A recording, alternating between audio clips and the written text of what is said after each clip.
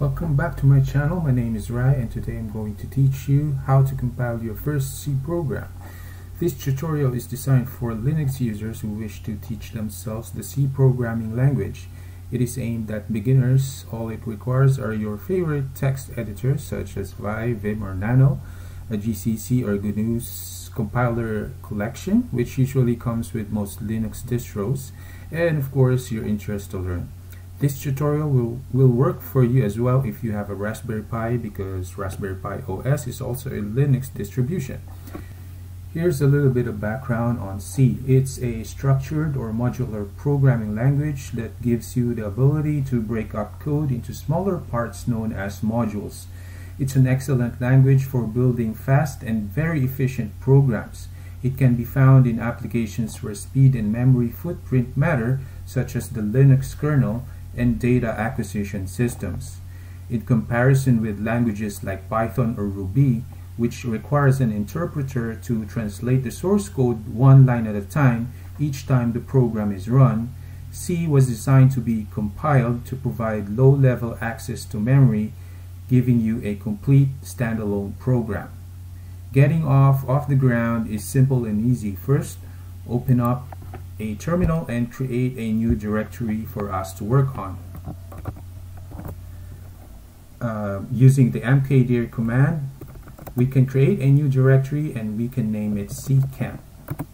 Change into that directory, cd Ccamp, and fire up your favorite text editor. I'll be using Vim because I like the color of its syntax highlighting better. So I'll open up a new file by typing Vim and I'll name it first.c. By convention, C source files have C as extension to their file names. Now type the following.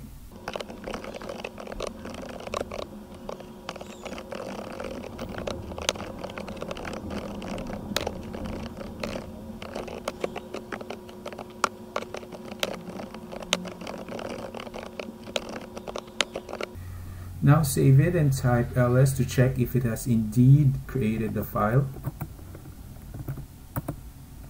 Now compile it with gcc-o first.c. It'll then attempt to compile the C program and link it together with the standard libraries to form an executable called first. That is what the -o stands for. It means output to a file named first. If you have encountered an error, make sure you have the complete GNU compiler collection installed on Debian-based distros such as Ubuntu or Linux Mint. On the terminal, you can install it with sudo apt install build essential. I already have it installed in my machine, so I won't do that. Let's check the executable file with ls. After the compiling process is completed, we can now run the executable by typing /first. This will print the string onto the screen and return 0 to the operating system. In our bash terminal shell, the output value from our return statement, which is 0, is stored in the variable $?. This variable holds the value from the previous command only. In our case, it's our first program. Typing echo $? lets you print the value of $? on the screen. And it's 0. Try editing your program, your first.c program, and replacing the return value with another integer like 27. Save the file, recompile it, and then run it again. And now by typing echo $? again to print what value $? variable holds this time. Now let's go over the code line by line. The first line is a declaration that printf, which is a standard library function that allows us to print a string onto the screen, has to be included. So that's what it does. The next line is the int main. Int main with the open and close parentheses. This is where the execution of our first .c program starts. It's a function that has a return value of an integer, hence the int keyword on the left. If there are any arguments passed into the function, it would go within the parentheses. In this case, there is none. The body of the function is defined by enclosing it with curly braces. These two curly braces, which is referred to as compound statement. Each statement in the compound statement is ended with a semicolon.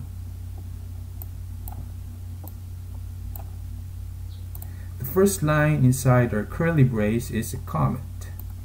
It is usually a good idea to add comments to explain to others or potentially ourselves in the future as to what our program does. Comments are written between an opening and closing slash asterisk slash. It is not ended with a semicolon. The next line is a statement calling the printf function. We give it a string that we want to print. It is delimited by quotation marks, double quotes, and contains a new line character. Alright, that's all I have for this tutorial. I hope you enjoyed it. In our next video, we're going to see more examples and get some input from our user. Please don't forget to like and subscribe and to hit that notification bell so you won't miss out when our next video comes out. See ya!